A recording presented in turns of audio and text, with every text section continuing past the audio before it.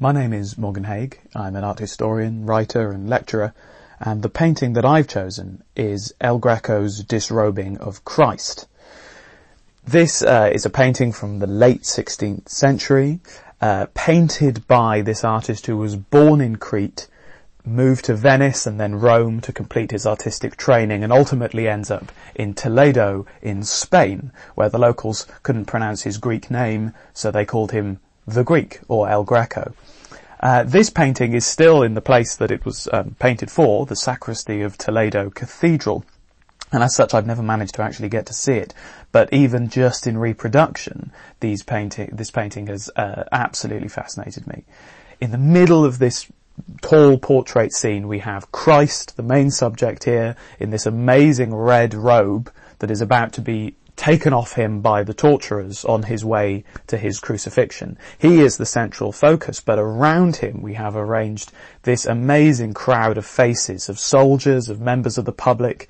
In the foreground we have the three Marys on the bottom left, and a figure clearly preparing the cross itself, drilling holes into it, ready for the crucifixion.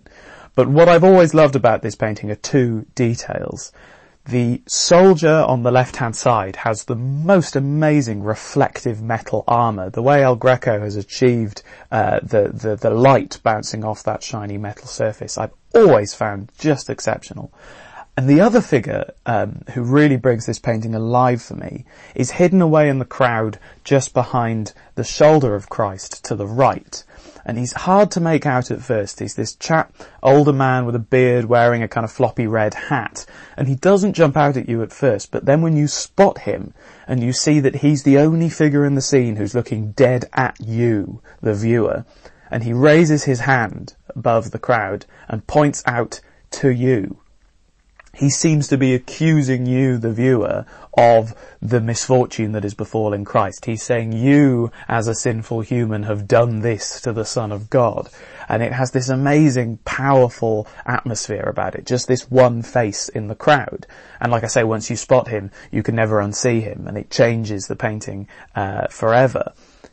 El Greco's style is something I find really interesting. I mean, he seems so ahead of his time, so avant-garde, and so different to many of the painters who are working around the same time.